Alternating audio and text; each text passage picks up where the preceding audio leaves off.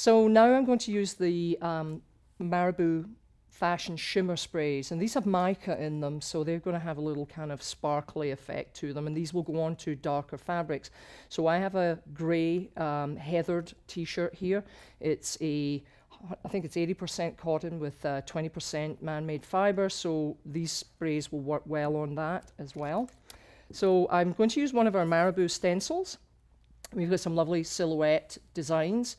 Again, I recommend that you just spray with a little bit of low tack adhesive onto your stencil because it holds the stencil down flat onto the surface. So we'll do that, just let that dry a little bit, tack up, and then place your stencil in the area where you want to spray.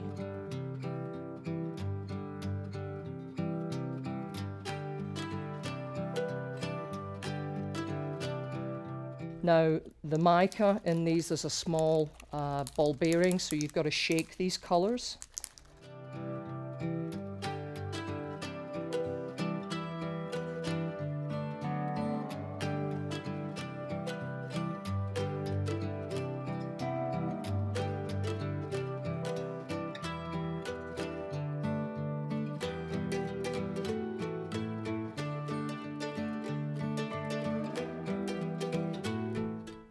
Show up on the camera. It looks very cool. Great for costumes, great for club wear.